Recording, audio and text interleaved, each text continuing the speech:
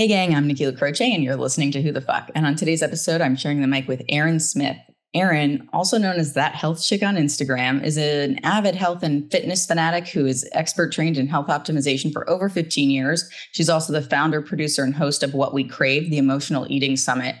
And What We Crave was born from Erin's desire to understand the root cause of what it is that we're really craving after 25 years of struggling with emotional eating, food addiction, and what she refers to as shame fasting. Now, Errin is driven by her desire to cultivate real, beautiful, honest conversations, which totally resonates with me and this show and everything we're about. And her mission is to help guide others through their healing so they can make peace with food and ultimately themselves. Welcome to the show, Errin. Thanks, Nikki. Thanks for having me. I'm just all excited. Can't stop smiling. Yeah, I feel like there's always such a good vibe when we get together. It's a really amazing dynamic too, because we're talking about things that are emotionally charged and have had a significant impact on our lives. And it has required us to come through and be resilient and find those parts of ourselves, look at those parts of ourselves that are often very uncomfortable to look at. So I would love if, just kind of getting into things, you could share a little bit about what really kind of was the catalyst for you starting What We Crave, and then we can kind of work backwards through your story a little bit. Yeah. Well, to figure out my own shit, as we like to put it. Yes. When life hits you so hard and your soul is like, I've got to change something and I am listening, you've got my attention. I just, my entire life, which we'll get into that story, but my entire life was just, I was wired to eat all the time. And fast forwarding into a career of just, at the height of my career in corporate life, we think we're just like crushing life. And then you realize this is completely not aligned with who I am. And it starts showing up in ways, and you start physically noticing, mentally, emotionally, you start gaining weight, you start like falling apart, your face is puffy and inflamed, you don't even know who you are anymore. You find yourself, just me, eating all the things all the time, just absolutely, completely disconnected from yourself and miserable. Yet you're the most educated on health and fitness and biohacking that you've ever been. And yet you are in a complete hell. That was me. So I said, I am finally like, who the fuck am I? Right? Yeah, exactly. Who the fuck am I? What the fuck is happening to me? Because I know so much about health and wellness, and I am absolutely miserable, overweight, bloated, inflamed, feeling so gross and just completely like lost and can't stop eating. And I just said, that's it. I'm going to figure this shit out. And I just said, if I can educate myself on why do I have these fuck it moments, the F it moments where you just black out and eat all the things. Cause that's what I was doing. I was every day, all day. And I just said, if I can figure out why I am doing this, what the hell is going on in my brain when I have this blackout moment? If I can figure out why, then I can get myself out of this mess. Mm-hmm. So because I had worked in the health and fitness, health, wellness, biohacking space forever, for 15 years, I just said, I'm going to interview all the people that I know. I'm going to call them up, do a little Zoom call interview, and I'm going to figure my shit out and I'm going to make a summit out of it. And because I hope that this could help other people. But I did this for me to get myself out of my mess, as most of our things like what you're doing brings you to the same thing. You just want to go help other people with it. And but I had to start with me because I was so off from what I knew. And it was just like, what is going on? And I know other people have this problem because we have to eat every day. It's the biggest freaking problem because you have to eat every day. That's like giving a heroin addict trying to get off heroin. Here's some heroin every day. Like, it is the hardest thing. And nobody talks about it because we have to eat. So it's like, let's freaking talk about it. What is going on? So that's where it all started. Well, I love that you explained also that it was really coming from a place of how can I heal myself? And then in that healing, help others, because so much of what we create in this world, whether that is something like what you did with What We Crave, or what I did with this podcast, or what even companies create as products, a lot of times these things happen because we're trying to solve a problem that we have. We're trying to understand something that is mystifying to us, and to untangle that and come away with some sort of clarity is such a massive gift. And to be able to then recognize that what is making you feel more seen and understood within yourself is now something that you can guide other people towards. And so as you came to this place of recognition within yourself, what was it that you started to really uncover with What We Crave, that was going on really in your subconscious, probably, that was really compelling you to go down this path of disordered eating? Yeah. Oh, there's so much. There's so much. And what I have learned from What We Crave is that it was never about food. And that was the biggest shocker for me. And of course, there's so many things. We don't have time to go through all of them. But I will tell you that underneath any addiction, really, whether it's food, shopping, porn, alcohol, it doesn't matter. For me, food was my drug of choice. And for me, one of the biggest aha moments that I had realized from, well, there's a lot of aha moments, but there's a few that really hit me. One is addiction is the opposite of connection. So if you have an addiction, you are completely disconnected from yourself, from other people, from life, spirit, God, everything. I think it was, oh gosh, I'm going to blank on his name. It'll come back to me, but he said, addiction is just looking for God in all the wrong places. And I love that. I was like, oh, God, it's so good. Like all these nuggets just were hitting my soul, right? I interviewed Trisha Nelson. She said, you don't have an eating problem, you have a living problem. And again, that one hit me like a lightning bolt. So for me, it was my entire life, I had wired myself subconsciously, which it all starts in worthiness, which we talk about a lot, you and I, and on the summit, but subconsciously being wired at a very young age, a certain type of way that then fed into, no pun intended, but it fed into stacking years and years of stacking life habits, and never understanding why I did what I did. I just did it automatically. And I just wired myself through the course of my childhood, adult life, completely blind and oblivious to my emotions, to my, that whole side, to my trauma, to my subconscious programming, completely blind to it.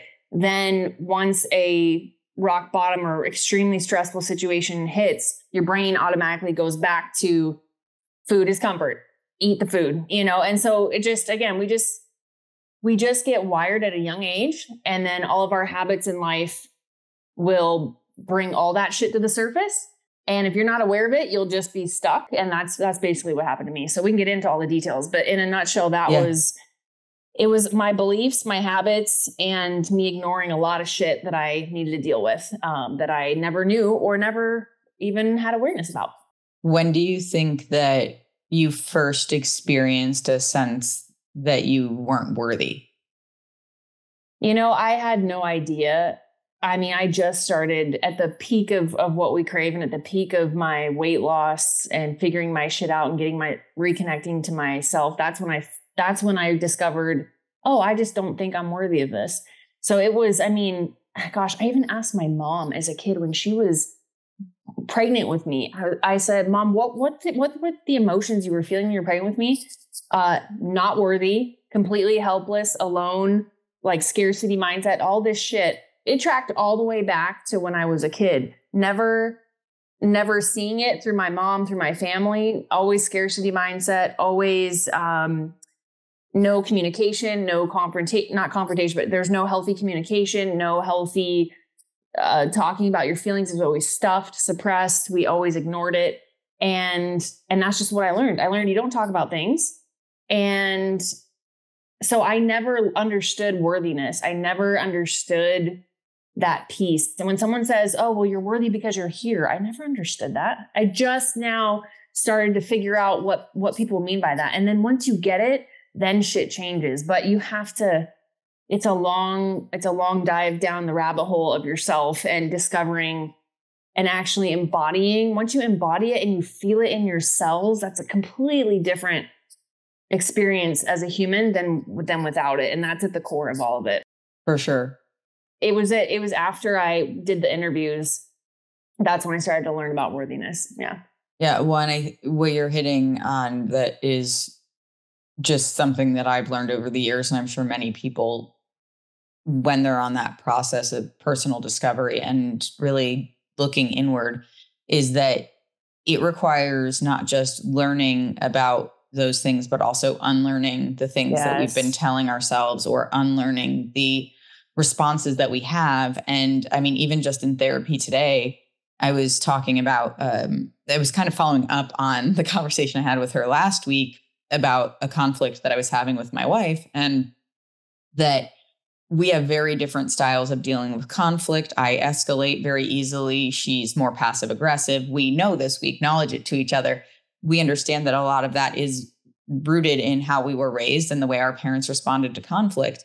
But then when you're partnered with somebody who has the opposite mentality than you, and not even mentality, but just sort of ingrained way of dealing with it, now I have to look at it through the lens of, okay, how does she see my response? Even though to me, it's a valid response to have. And she's not trying to invalidate it, but she's like, why is that the way that you're responding? It seems excessive. It seems unnecessary. And it's like, so in therapy today, I was like, oh, well, when it comes down to it, I think a big part of it was when I didn't feel seen or heard or understood by my parents, for instance, and I would get grounded.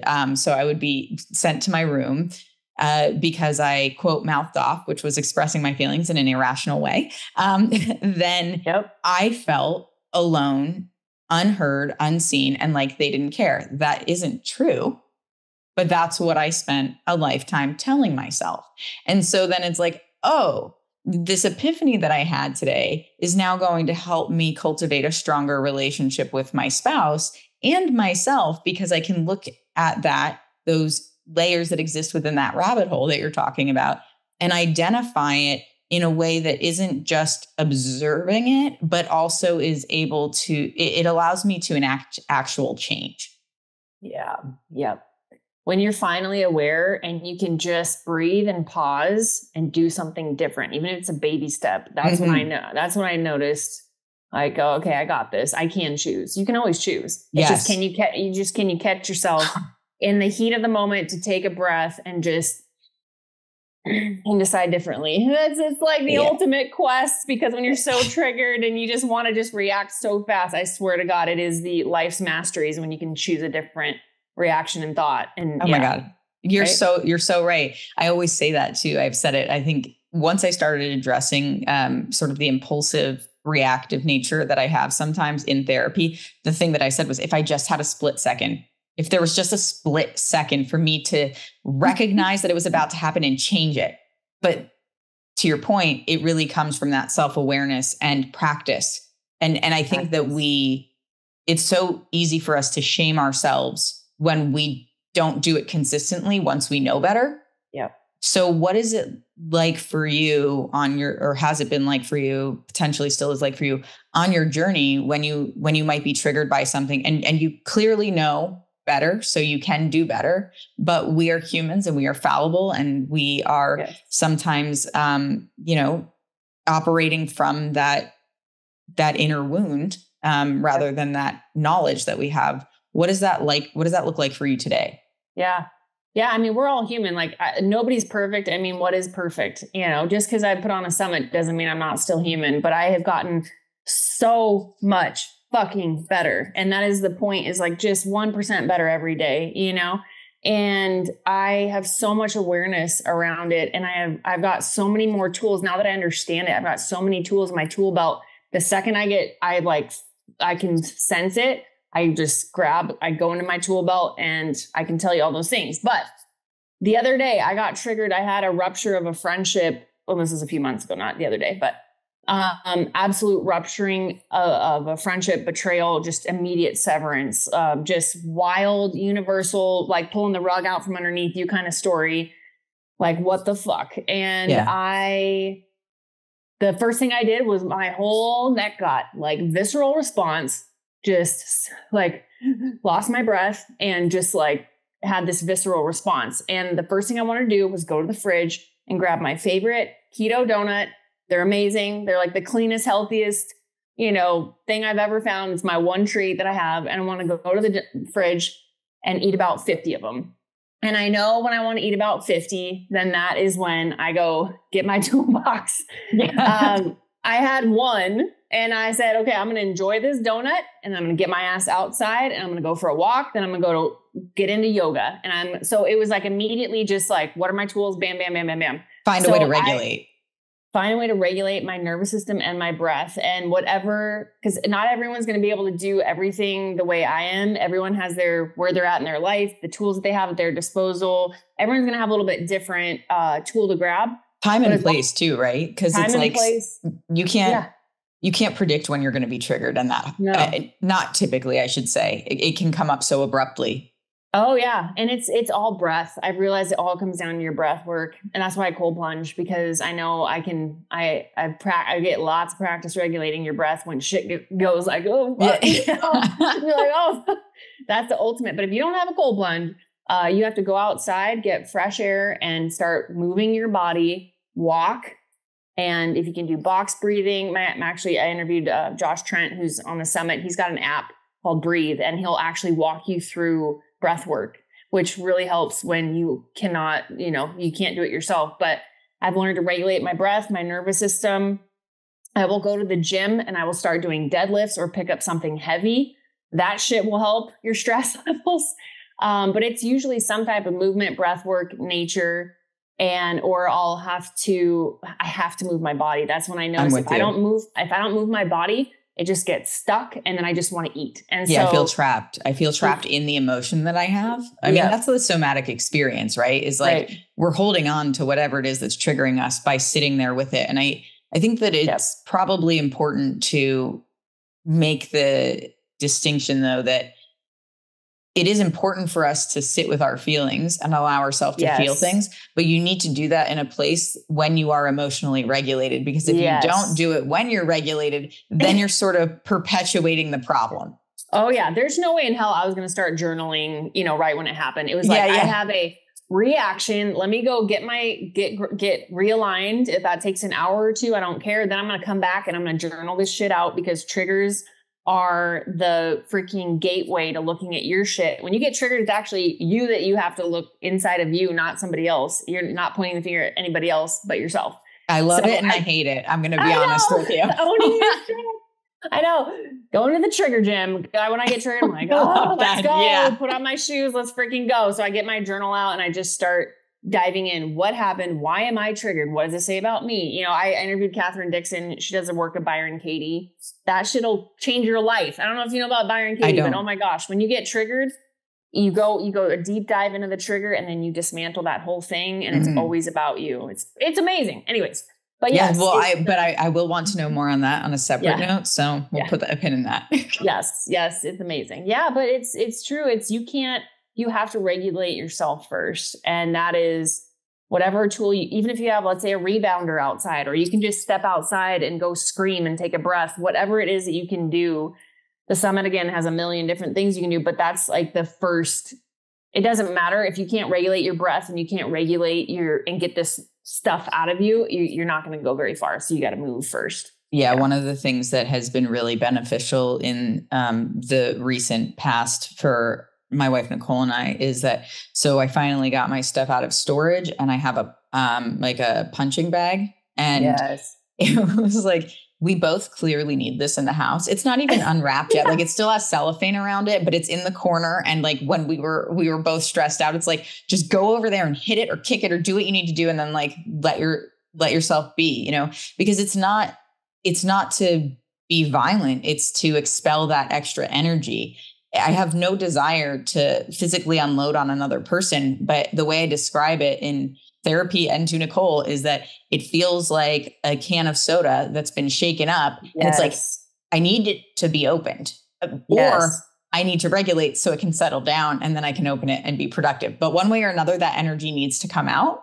And 100%. Holding on to it is just like the worst feeling. I mean, thinking about it, I feel it radiating in my body. I'm like, ooh, that feeling, it's intense. Girl. Woo. I mean, I would get one phone call from my boss working for my narcissist boss back in the day, at my rock bottom. She would just call me on the phone and I would see her name on my phone and my whole neck would shoot up completely red and I would just start shaking. I'm like, it's amazing. I mean, I didn't have any boundaries back then. There's another story, but like I had a complete visceral PTSD response to her phone calls. That's how bad it was. And the amount of stuffing I did with food because I didn't know how to express my emotions. I didn't know how to release my emotions. All I could do was just control the situation with food and stuff my face. And it's crazy that your body's just all it's doing is saying, I just need you to regulate me. I need something to chill out. And when you have food that hits that dopamine spike, you can chill out because your brain's needing something versus now you just have to know how to backfill with other tools besides food and just find something else that creates peace other than food. So it's really, it's once it's very easy to figure out, but when you're in the moment, I did that for, I don't know, at least 20 years, know? So, well, man, I'm interested because you did mention, food was your drug of choice. I think that's a really interesting way of thinking about it. And it makes total sense. I mean, I lived with an actual like drug addict. My ex was dealing with that very secretly, but it unwinds a person entirely. And whether that is, as you said, drugs, alcohol, porn, it can be the gym, right? It can be anything. It's this unhealthy distraction that we have. Why do you think yours was food instead of something else? I think it was just what I grew up with. I had an Italian mom that was just eat all the things, that just food was love and just eat whatever you want, honey. I was extremely skinny as a kid and all I wanted to do was gain weight and look normal like the other girls so that people would accept me and like me because I felt so skinny and gangly and scrawny. Like I was such a late bloomer. So my dad was always trying to feed me to bulk me up for basketball, put some meat on my bones. Cause you don't want to get banged up under the hoop. You can't be like a frail little girl. So my dad bulked me up, always shoveling protein shakes and not healthy food at all, but just shoveling ice cream, protein shakes, burgers, whatever I could eat to bulk me up. So between my mom, food equals love, junior high and high school trying to bulk up never worked. My metabolism was just on fire apparently. And, growing up in that Goonies life, 1980s vibes before the internet, it was Costco was new, Costco muffins and red vines and processed food and, hot dogs and mac and cheese. My parents, didn't have that much money. So it was like, we're going to the store. Fast food was a luxury for me, Yeah. So all those years, it was just food is love. And then you get into high school, college and, I need to keep eating because I gotta keep, I gotta put the weight on me. It was like, I just kept eating. And I was never full because I was never eating whole food. I was always eating processed shit food. And no wonder your body's always hungry because it needs real food. And I wasn't eating any of that. So then, you can see the wiring kind of stacking. But that's why it was just always around me. We never had alcohol in the house. My dad was hardcore Christian, so we didn't have alcohol. But I will tell you that, man, when I was at my rock bottom with emotional eating, I was also binge shopping. In addition to binge eating, I was binge shopping online, like credit card swipe. I don't give a fuck. I'm going to a YOLO. I need these pants. I need this snowboard trip. I want this. I don't care because I deserve it. I work my ass off. So it was like shopping was also in there. It's like the whatever emotions I was going through got its tentacles on me and it trickled into shopping and just blowing money on a snowboard trip that I didn't need to go to in, Vail, Colorado, that I didn't care because I was so disconnected and miserable inside that I didn't care. I was willing to throw it on my credit card. And I put myself in about 30 grand worth of debt at that time. Oh, actually that was building up over probably 10 years, but with all the interest and just, never digging myself out. Yeah. It was that hit me hard too. So I think it was food and then shopping, but it literally gets into every area of your life. Mm-hmm. So whether it is food or whether it is shopping, whether it is alcohol, it'll trickle into every other avenue in your life, and you'll see the same things start to happen. Yeah. Like when I interviewed Trisha Nelson, when she said, you don't have an eating problem, you have a living problem. That's what I was talking about. And so when I finally cleaned up my emotional eating, my debt changed too, because I started loving myself, going, I don't need freaking $5,000 snowboard trip. I can go to the local mountain here for $50. Or I don't need those yoga pants, paying $200 for a pair of yoga pants. There's a recycled clothing store. I can get the exact same pair, or on Poshmark for like $50, Yeah. So I started giving a shit about myself. And so it's like, once you start changing in that area, it also affects the other areas in the same way too. So yeah, I really love that you went there, because I can relate to that in a variety of ways. I dealt with financial issues because I was trying to justify to myself that I deserved things because I was working hard. And so I would like smoke a lot of weed and go on Amazon or buy things that I wanted because I was miserable in my life.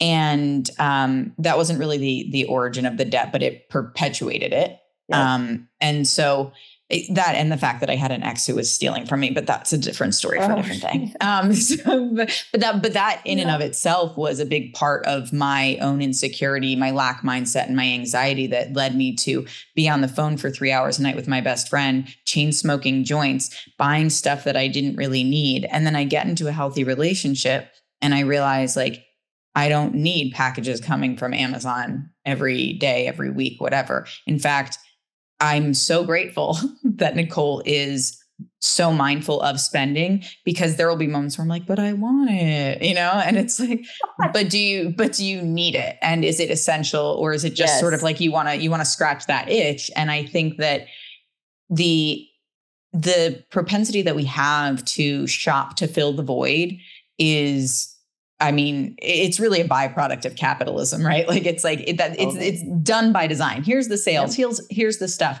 Heal yourself by buying more things. And it's like, that's not how it works. So I think it's important to call that out too, because it's not just about food. It's not just about alcohol. Like, a lot of people are like, well, I'm sober now. And I think I've even heard Mark Groves say that he was like California sober. So he was like, he stopped everything but weed at one point. And so it's like, I understand that, for everybody, it can look different, but while the manifestations are different, the root cause is really like, we're not, as you said, we don't have an eating problem. We have a living problem. We don't have a drinking problem. We have a living problem. Like, we are not allowing ourselves to observe and inspect the parts of our life that are the root cause of that. Instead, we are seemingly fulfilling this need that we have with something that is really vacant at the end of the day. Oh my gosh.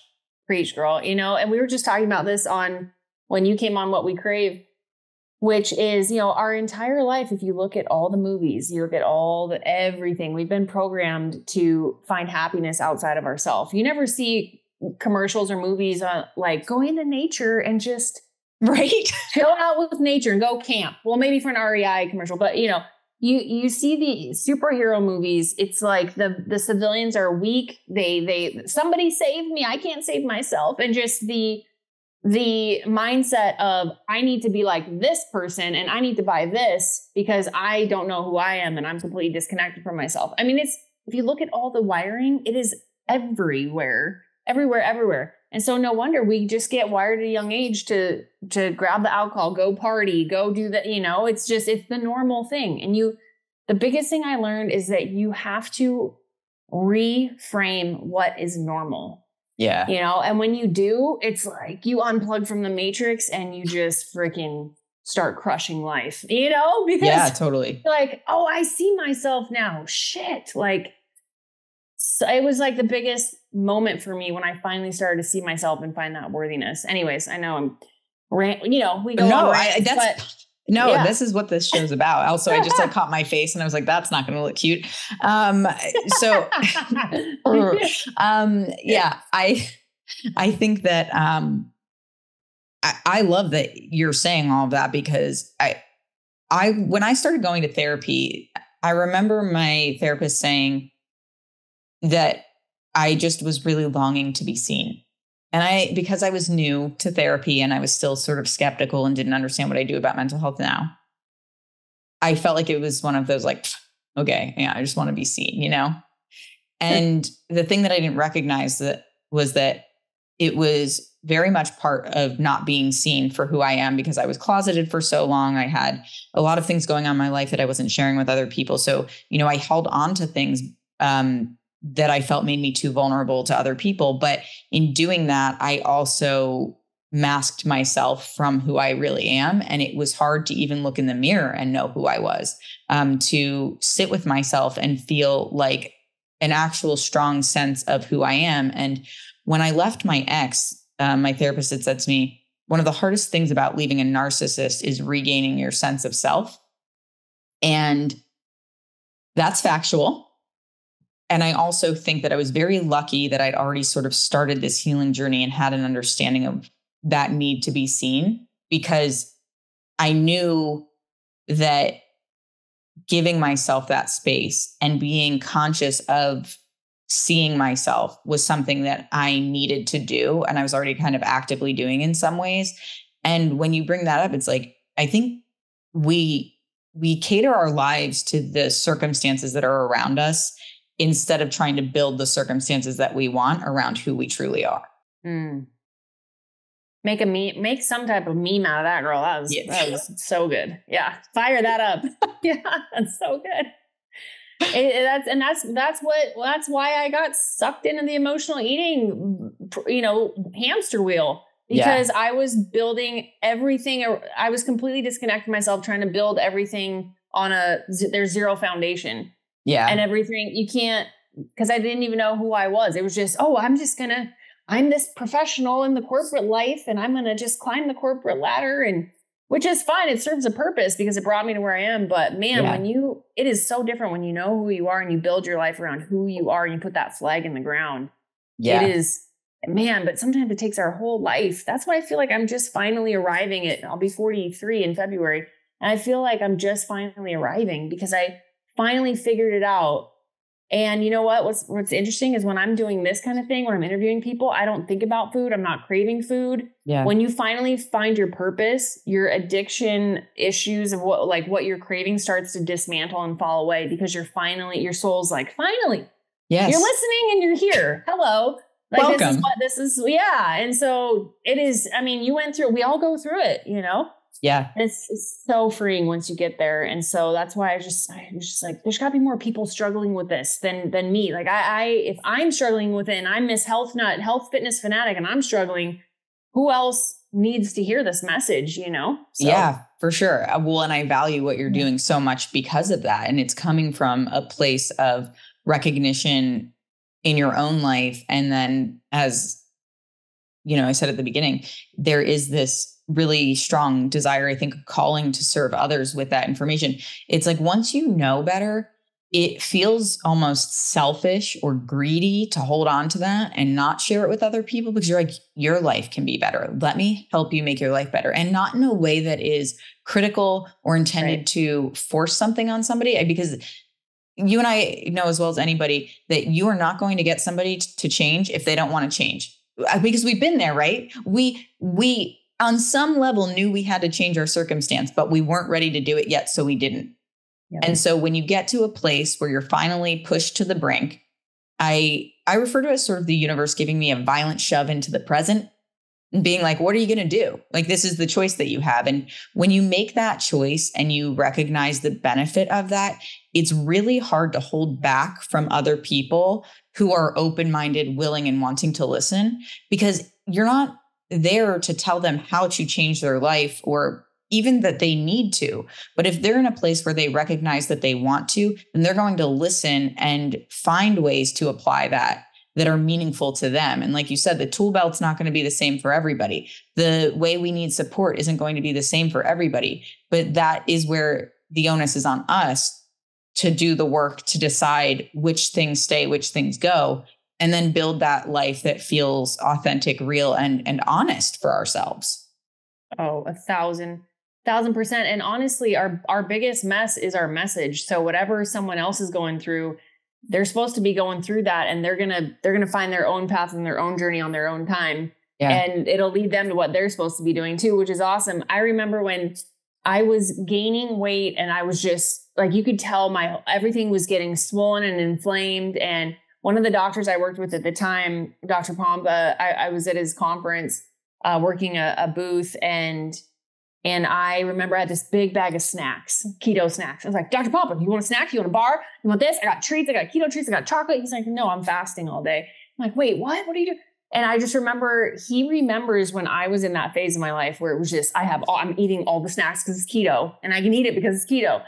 And it was like, fat doesn't make you fat. And I was just shoveling just dairy, all kinds of stuff, nuts that were not jamming with my body. I still did it anyways. And that's what made me bloat up.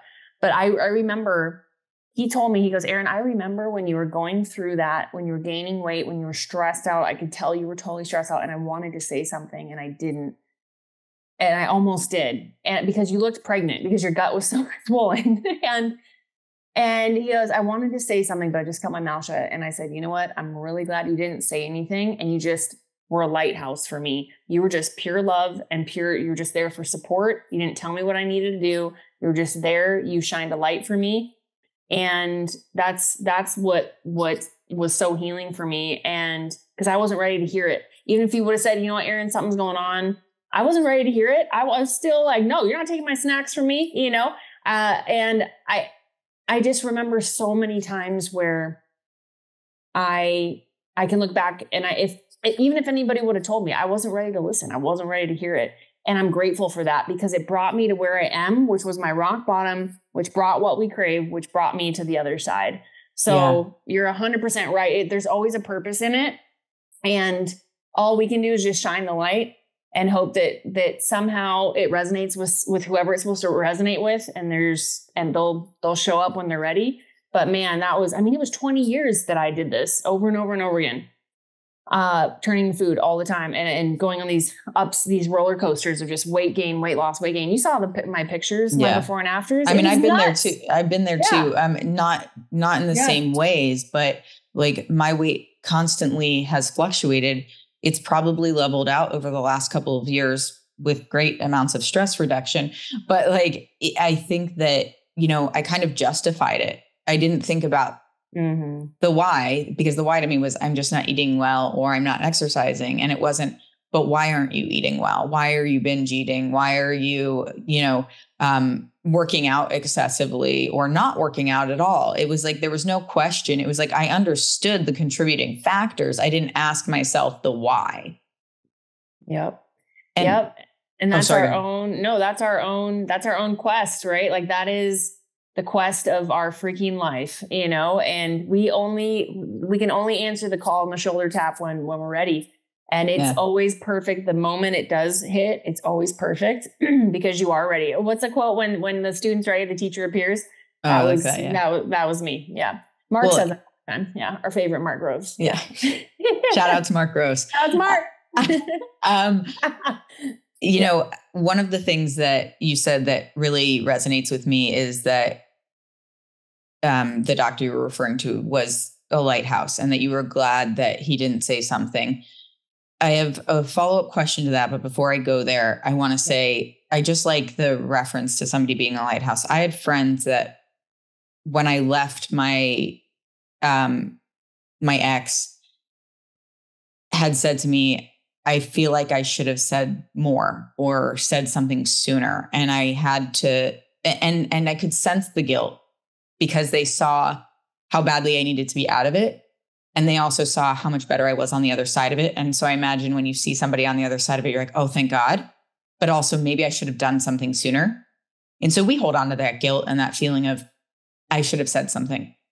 I had to say, listen, I appreciate that so much. I love that you wanted to and that you think that you should have and you could have, but it wouldn't have changed anything because I had other people saying it to me and I ignored them. I ignored myself, my own gut instinct and awareness. So the fact that I was already ignoring what I already knew to be true Yeah. Nobody else is going to like infiltrate that. If I'm comfortable lying to myself about everything that is wrong in my life, nobody from the outside is going to come in and be like, you know what? If you change this, your life will be better. I'd be like, no, I'm perfectly comfortable lying to myself. Like that's where I was at. And oh my God. I was there too. It's like, thing. Yeah. It's honestly like a phenomenon, you know, you're like, you can rationally know, but you're like, no, but I've convinced myself otherwise. Yeah. And so I was curious if the reason that you said, that you responded when he said, you know, maybe I should have said something I wanted to, but I didn't. Do you feel like if he had said something to you in that moment that it might have, I don't want to say encouraged, but, prompted you to almost like dive deeper into that because it would have felt shaming in a way? Yeah, I was just about to say that. If someone had said, "Hey, you know, you're looking a little, you look pregnant," you know, that's the last thing you want to hear, and it would have made me gone down the deep. I would have been like, "Fuck this, fuck it, fuck it, fuck it." I would just probably started like a binge eating rampage, you know. Yeah. As much as I know the people actually, they love me, that they're not trying to hurt me, but I would have gotten so pissed. And, you know, well, it's defensive, right? Because we feel like basically that's our own judgment internalized through somebody else's words. Oh yeah. And it would have triggered me because I know it's true, but I still want to hear it. And so, and here's what's interesting. That's why I was laughing when you had said, when you were talking about owning your shit and like that you literally just don't listen to your gut instinct. I remember when we were talking about this on our interview, when I said the faster you can own your shit, the faster life changes. Yeah. But I was in such a dark hole. Food was my only comfort. I had zero connection. I had zero human connection, no nature. I was living out of hotels, airplanes, offices, sitting all day like this in fight or flight. I had zero love. I had zero connection, no sleep, leaky gut. Like I was in a freaking dark hole of shit. And food was my only comfort. So I didn't want to hear it because then it's like you're taking away my life officially. But what's interesting is when I finally figured my shit out and started listening to my gut instinct, as you say, when I finally started listening, I remember the voice inside my head was, you need to get out of this rat race. You need to get in the mountains and the lakes and just get into peace and nature. And so it was like my life didn't start to change like this big old change real fast in this, you know, cyclone of change. And then boom, it's just, you know, Cinderella story. It wasn't like that. It was slow the fuck down, get into nature, start sleeping, get out of this job. Just start with those things. Yeah. And I kept asking, what else can I do? And I remember the answers came very softly and gently and loving. It wasn't like, you need it, blah, blah, blah, you know, which is how I normally would handle things. It was go sleep, find a new job, move back to the mountains, get out of the California rat race, get out of all the, just this nervous system freak, you know, just like this chaos energy. It's super reactive. Yeah. And you haven't had any human connection. You need to go hug your nephews. You need to slow down and just start sleeping. And I remember these little beautiful things would just come to me, but I had to get quiet enough to listen. When I finally just did that was the key. It wasn't any big, huge, massive thing. It was one thing at a time. But I finally had to actually get quiet enough to listen. I think that's the thing is we're not quiet enough to listen. We're too busy trying to fill the void and just be busy, because when we actually get quiet with ourselves, we don't know what to do with it. It's just so weird to be with ourselves, you know? Yeah. And so when you can actually just listen, it's like the doors open and life will start guiding you on what you need to do next. My Errinism is if you show up for life, life will show up for you. So I started showing up for myself, prioritizing sleep. First thing I did, sleep. Because when you don't sleep, everything goes to shit. It doesn't matter what you're doing. Everything will go to shit. For sure. Cravings I used to sleep like 3 or 4 hours a night. And I mean, I was in like a high fight or flight scenario because of the trauma I was experiencing.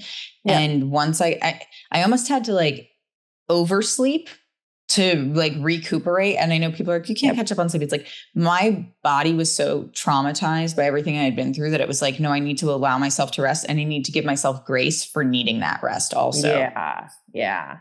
Prioritizing sleep like it's your job. That was because, when I didn't sleep, I would wake up at 2, 3 a.m. because my adrenals were shot. And I would just start to drink coffee and eat and just start my day in a stressed out, sleep deprived mess. Mm-hmm. And when you don't sleep, good luck trying to get out of emotional eating, weight. Like you can't lose weight. You'll be a bottomless pit. It is the center of getting out of emotional eating is start sleeping like it's your job. And there's a really good magnesium that I recommend and that I interviewed Bart and Scott on. It's called Upgraded Formulas. And when I took that, I finally got deep sleep. I was sleeping 6, 7, 8 hours. My life changed. So, okay, I got my sleep down. Boom. My cravings are going down. I'm losing weight. My cortisol is dropping. I'm not craving food. Because my ghrelin and my leptin are starting to balance. Okay, sleep. What's next?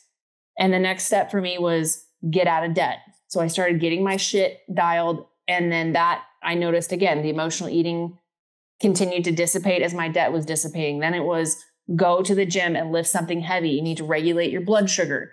I just started studying, the power of weightlifting and how that regulates your blood sugar. Because when you're sitting all day and you're working on a computer and you're eating, the blood sugar spikes. And if you can lift some weights, your blood sugar will start to regulate so that your cravings go down. Okay, I like that tip because I prefer weightlifting to cardio. Oh yeah. Weightlifting is the gateway. Because I was doing way too much cardio. I was spin class and doing beach sprints, nothing wrong with that, but I was doing it way too much. And my adrenals were getting shot. And just the benefits of weightlifting over cardio, like weights all day, every day. I now train 5 days a week. I do CrossFit, changed my life and changed my eating habits. Your blood sugar will be so regulated for the rest of the day. If you follow Dr. Gabrielle Lyon, she talks about protein and weights are the gateway, adding more protein. We're not eating enough protein as women. And that's why we're constantly overeating too, is because we're not getting enough protein. We're not lifting weights to regulate our blood sugar. So it was just like one step at a time. And it was the simplest things. It wasn't this big thing. It was sleep more, get sunshine in nature, get hugs, get connection, start lifting weights, eat whole food, eat organic whole food and add more protein. It's not like whole food is not like banana bread. That's not whole food. One ingredient food, right? One ingredient food, sweet potato, grass-fed beef, avocado, bacon, cauliflower, whatever, but just start eating real food. And I focus on nourishing myself and cooking from home. And that was another like layer of weight loss happened. And just another layer of emotional eating just like nixed, because when you start eating real food, your body finally says, thank you. I got what I need. I'm not hungry. You just are nourished. And it was just the simplest things. Now, granted, that's basic stuff. Now you got to go into all the trauma and the triggers and all that shit. But that was the way I started to get out of my mess. It was just one simple thing at a time. I love that you speak to that too, because it's so daunting when you look at it and you're in it, stopping whatever the habit is, or exiting the circumstance, whatever that may be. It's very hard to look at it in that way that's more modular. We often just sort of consume it as a whole. And then you're like, there's just like, how do you do it? How do you do it? Right. So I can't even start because I don't know where to begin. And it's like, pick something. Yep. For instance, sleep. I'm a big fan of sleep. So like, I very much would encourage that, but that might not be the answer for your circumstance. Right. So it's like, find one piece of it, like dissect it in a way that gives you the view of the parts, and then take one part and focus on that. And then go to the next piece of it. And it's like, even just things when you're going about planning your day, like I struggle with this. I have ADHD that was diagnosed as an adult. I have never had the ability to until recently to really hone in and figure out the right way to schedule my day without feeling utter overwhelmed constantly. Cause I'm just looking at this massive list of shit to do that keeps getting longer. Cause every day there's more things that happen that need attention. And it's like, you cannot look at the sum of everything. You have to look at each piece and decide where that falls in line with your priorities and your goals. And I think when you speak to that in regards to food addiction or disordered eating, that it's important for us to acknowledge that it isn't just this mass decision to change everything all at once. Oh, because you can't, your body, it's overwhelmed. Your body it'll shut down. That's what happened to me when I tried to do way too much at once. It's one thing at a time, and you do one thing at a time so that it integrates and then it becomes automatic. Then you move on to the next one. And it's just simple little steps. It's nothing crazy, massive. It is. And I feel like it's like that with everything in life, it's totally. And it's such a cool thing because the media, what we see and all this other shit is all distraction. It's clickbait.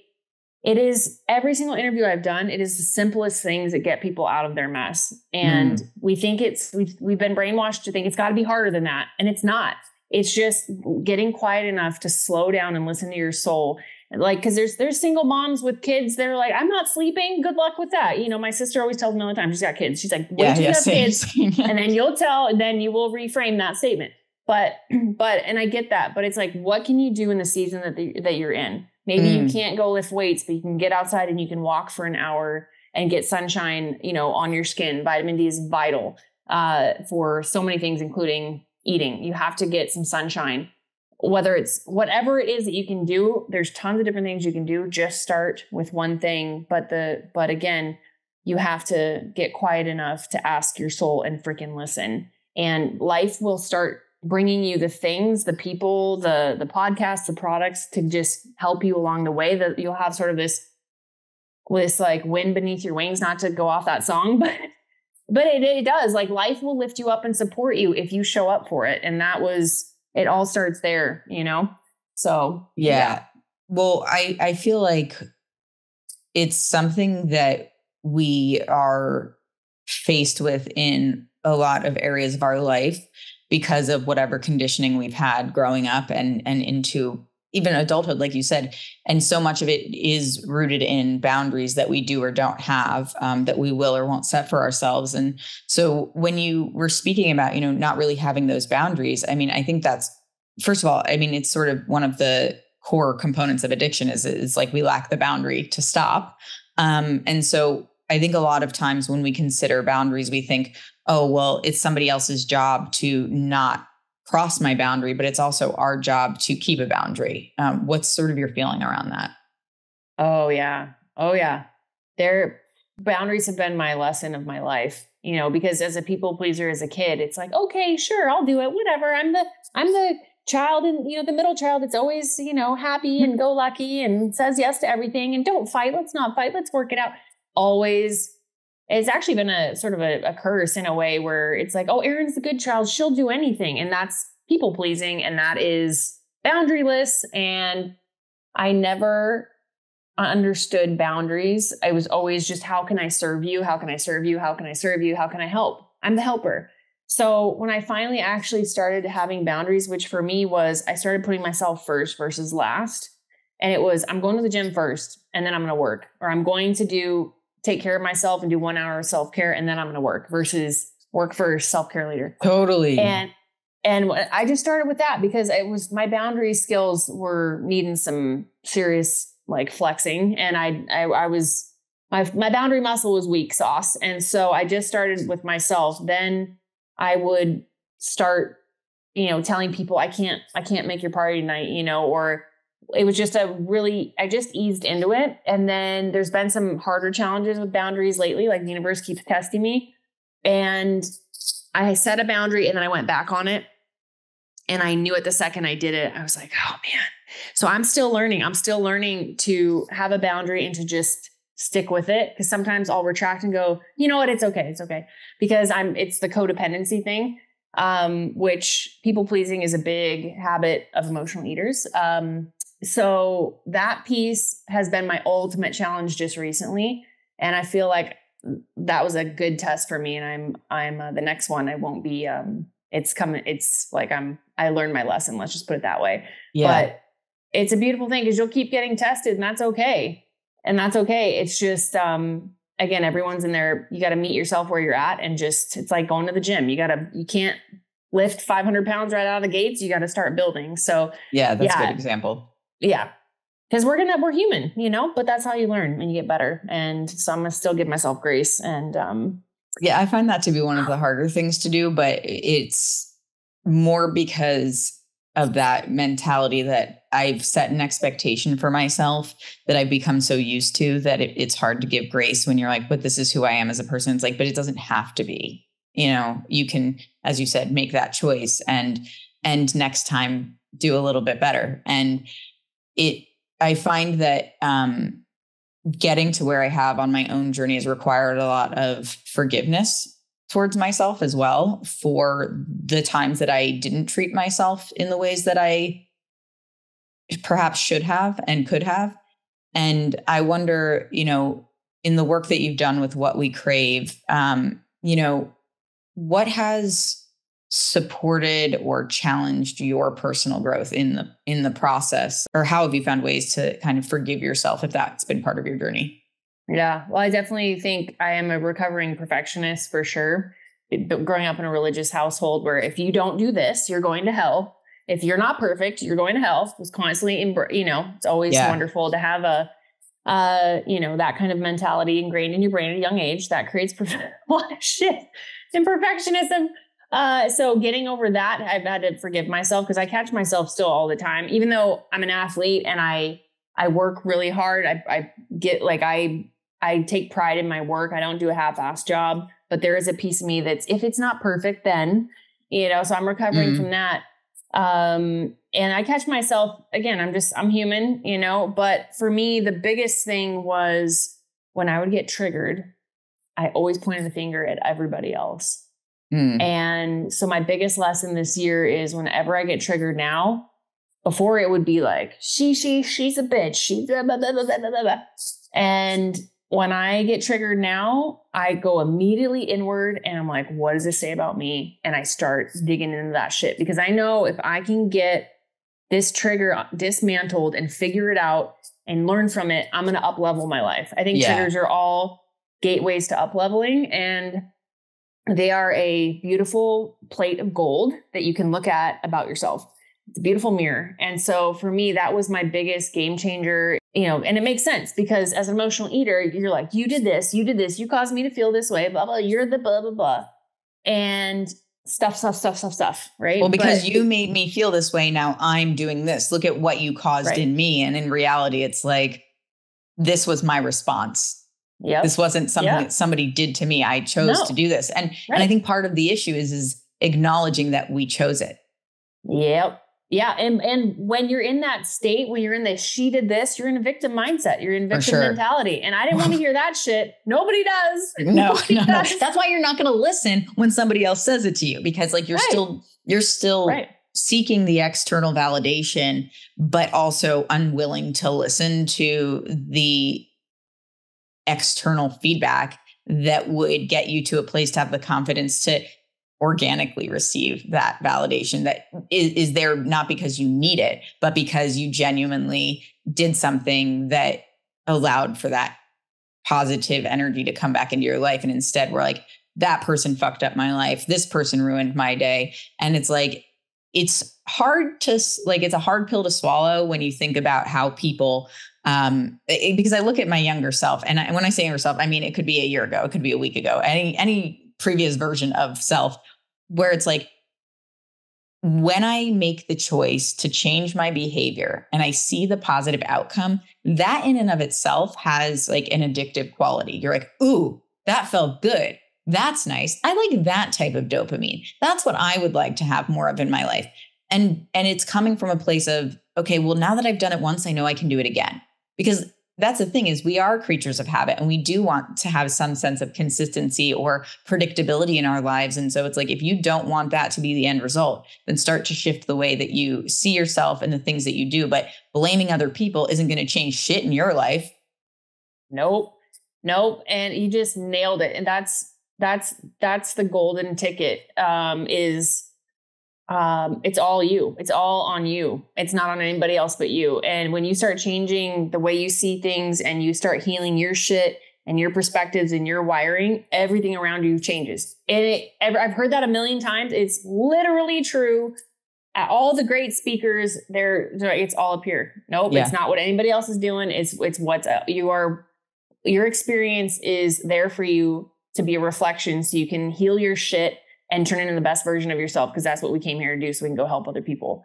And so take those triggers and just like link arms with them and go for a freaking marathon run and get to know that. And then there's so much beauty on the other side. And speaking of running, there's a quote. It says, chase real dopamine, chase the future version of yourself. That's real dopamine. Like when you start seeing that, oh, I just got chills. When you start seeing that future version. I'm so good. I just gave myself the like when you just get out of the gym and you were like, I just freaking dropped some weight. I lifted weight. I dropped it. Like, I feel good. Yeah. Your soul's like, hell yeah, keep going, or when you get a good night's sleep and you get some nature and some sunshine, you get some hugs and some community and some connection, your soul's like, keep going. Or when you start leaning into your purpose, just whatever it is, even if it's just a little bit, your soul's like, keep going. It's like you can feel that you're craving something it's a real craving versus an exterior craving. It's something that's real inside of you that's trying to come out. Chase that, man. Chase that. Yeah. Yeah, I love that. Okay, so I have one more question for you, and this has been lingering since you had made a comment previously, and then you kind of just pulled it back in now. Is go for the things that make you feel connected, and you said when you were at your lowest point that you lacked connection, and that I think the idea of hugging stands out to me because I think there's actually a study that says like to have like optimal levels. I don't know if it's like dopamine, serotonin, I can't remember, but it's basically like you need 12 hugs a day. Yep. 100%. Yep. So, what in your life changed, or how did you adjust your life to create more connection with other people as part of your journey in healing? Because this is something that this is honestly like the core of the show for me, is that it is designed to create connection and build more compassion so that we can activate change. And so like, what area of connection was important for you to adjust and create more of in your life? Yeah, there's a couple things. One was connection in nature, because I was, again, in offices, airplanes, hotels, no humans, but I didn't have nature. That was a huge thing. The second one was I was in California where there's 50,000 people and no one's looking each other in the eyeballs. No one's giving hugs. Maybe a few people are, but not the majority of California they don't look at you. They don't talk to you. It's kind of a soulless, because there's so many people, right? And so people have to kind of stay in their own world. So I kept getting this hunch, like, I need to leave. I need to be around people that actually hug. And the first thing I could think of was my nephews. So I literally moved from California back to Washington. I'm in Coeur d'Alene, Idaho now, but I knew my nephews. I had family, and they're my favorite people in my life. So I just remember going, I'm literally going to move my shit. I'm going to move for a year, and I'm going to go visit my nephews. I'm going to hang out with my nephews because they literally light up my life. And I cry every time I see them because I love them so much. And I also knew that I needed to be not only hugs, but I need to be around people in the human form. As much as this is the most amazing way to connect, and this is filling my soul and so nourishing. It's different. There's an energetic difference. Yes, but there's an energetic difference when it's in human form. So we need both. But the human form, I remember I would just go to coffee shops and work remotely from a coffee shop just to be around people. Because when I was home isolated, I would do okay for a minute. And then I noticed I would kind of start to go stir crazy, which is why I think COVID, with everybody isolating, that's why everyone started turning to the fridge and gaining the COVID 20, 30, whatever, because we had no connection and no hugs. And there is absolute science that when you actually hug, you're in the presence of other humans, you're feeding yourself from the inside out without food, but you're fed, your soul is fed, and you need that. Otherwise, if you isolate yourself, you will constantly be looking in the fridge because you're trying to connect because you need a human. So I surrounded myself. I went to coffee shops. I started going to CrossFit because the gym is one thing, but CrossFit is another. Yeah. The gym, everyone's working on doing their own thing. They don't really talk that much. Whereas in CrossFit, you're working out as a class. People talk to each other. People talk to each other before class and after class. It's a community. And I knew I needed that moving from California to Idaho. I had to start over. So I started going to CrossFit because people, they are so inspiring. They're kind, they're down to earth. And you actually, people want to engage and talk. So that was I also found a hot yoga studio. I started going hot yoga. I just found myself I plugged myself into healthy communities with healthy people that would nourish my soul. And for some people that might be something else, but for me, those are the main things that I noticed. My eating patterns changed when I unplugged. I also unplugged from my job and got a new job, but I had to physically plant myself in front of other people. And that was, those were the, I remember meeting up with people and just going, I'm not even thinking about food right now. Whereas if I was at home working behind my computer by myself, which is what I did, well, for way too many years, it was like, oh my God, I feel so different. Yeah. That's why during COVID, I was like hugging my nephews. We're all healthy and happy. And I'm like, no, we're going all in on hugs because everyone's so hug deficient. Like we're hugging each other. Like Yeah. that's boost your immune system, Totally. So yeah. So anyway, so those are the things that I did. I had to just plant myself in Yeah. places where there's people that match what I want to be. I feel like what you shared about that part of connection and that need it's the physical touch. We have to allow that in our lives to really fully understand ourselves and our connection to other people. Like it's part of who we are, and that's the dynamic. And so when you speak about how much it changed sort of your perspective and your attachment to food in a positive way once you started creating more connection in your life, I think it's such a profound and important example of how that actually comes to fruition in your life. And I think that for me, when I was leaving this really bad situation, that was like, I was so disconnected from myself. I was disconnected from my ex. And I went and lived with my sister for a couple of months, and my niece and nephew, my nephew hadn't even met yet. And like, so I totally understand that feeling, because it's not just family, can be chosen family, but it is also valuable to just go out and be around people if you don't have access to, the close people in your life. And I think it's important to pursue relationships with people. It can be difficult as an adult. You and I interact a lot with other people. And so it probably feels a little bit more natural. But I mean, so many people struggle to even think that they want to be around somebody who's another human being. And so I think it's important to really dial into the value of that connection and what it looks like to heal and have connection as a part of that. Oh my gosh. Well, again, going back to Mark Groves, he's built an entire community just on the power of connection. I mean, it's like emotional eating is about all the things we can't see. It has nothing to do with food. You are looking for something else. And connection is always at the cornerstone, whether it's with other people, with yourself, with nature, your purpose, people, physical touch, connected to this. Like think about this. When you're at a football game, I got to go to the Seahawks games a few times, and you are charged up, fully full of life, connected in the moment to other people, yourself.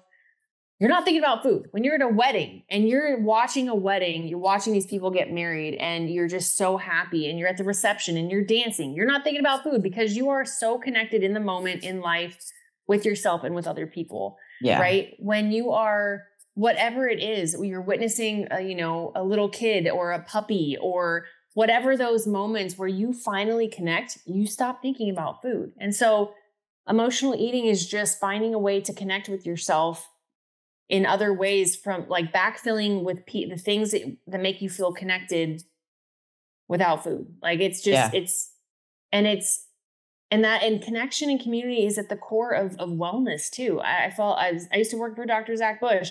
He's like, if we don't have people to connect with, whether that's in a beautiful meal, in one-on-one with hugs, he gives like 20-second hugs.